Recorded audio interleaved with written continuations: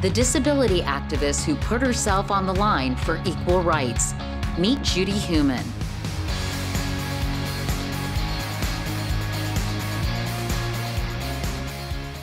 Judy lost the use of her legs after a childhood bout with polio and became an activist on her very first day of school. The principal denied me entrance into the school because I couldn't walk, and he said I could be a fire hazard. As an adult, she took the same school district to court when she was banned from teaching, and she won, becoming the first wheelchair user to teach in New York City. When President Nixon vetoed legislation protecting the disabled, once again, Judy was ready to fight. There we were, 50 of us, right, from Brooklyn and Queens and Manhattan and the Bronx, and we decided, okay, we're gonna shut down the streets. They were announcing paraplegics stop traffic in Manhattan, and the police went and got a representative from Nixon headquarters, and they wanted to know what we wanted.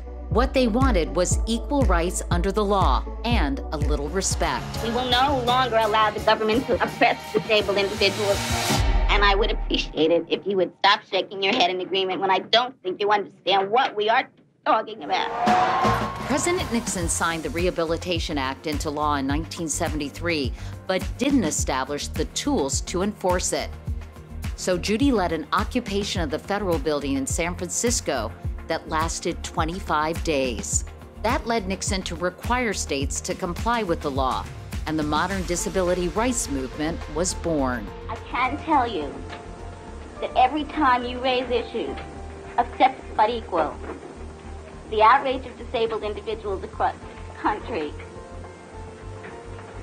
is going to continue. It is going to be ignited. There will be more takeovers of buildings until finally maybe you begin to understand our position. Judy didn't stop there. She continued her advocacy, working with Presidents Clinton and Obama on issues like special education and disability rights.